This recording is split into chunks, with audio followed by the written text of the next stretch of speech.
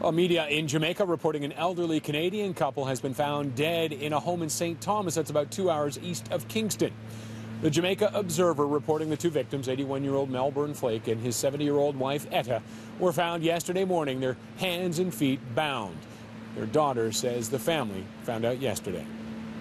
He just came out and said, "Mom and Dad have been murdered in Jamaica," just like that. It's unconscionable that my parents would have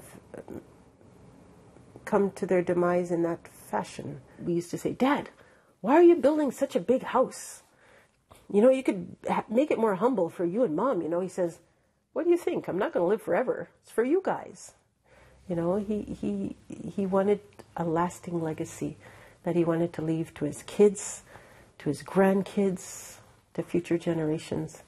And I think that has been drastically altered.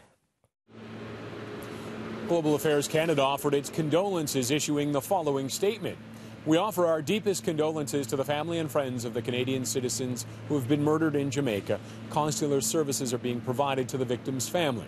Consular officials are in contact with local authorities to gather additional information. No arrests have been made and no motives released yet."